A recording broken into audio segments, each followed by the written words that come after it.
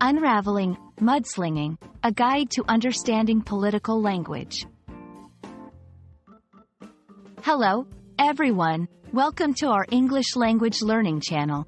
Today, we're diving into a fascinating and commonly used phrase in English, especially in the realm of politics: mudslinging. This term can be quite intriguing and is often heard during election seasons or in heated debates. So, if you're ready to explore what this phrase means and how it's used, let's get started.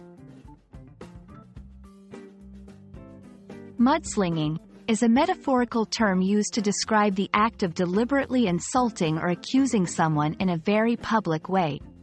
Originally, this term comes from the literal action of throwing mud at someone, which is messy and unpleasant. In politics, mudslinging refers to the practice of making malicious, unfounded, or scandalous allegations against an opponent to damage their reputation. It's important to note that these statements are often exaggerated or false. To understand mudslinging better, let's look at some examples. During election campaigns, one candidate might accuse another of corruption or personal failings, even if there's little evidence. Politicians often use media advertisements or public speeches to sling mud at their opponents, hoping to sway public opinion.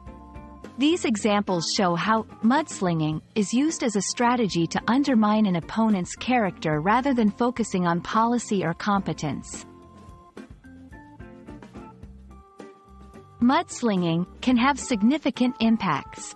It often distracts from real issues and meaningful debate.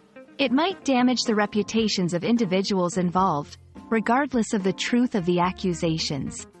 However, it can sometimes backfire, causing the public to sympathize with the target of the mudslinging.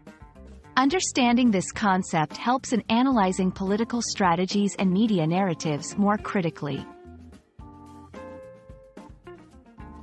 I hope this video has shed light on the meaning and use of the term mudslinging in the English language, especially in political contexts. Remember, language is not just about words but also about understanding the culture and practices behind them. Thanks for watching, and keep learning. Let us know in the comments if there are other interesting phrases you'd like us to explore. See you in the next video.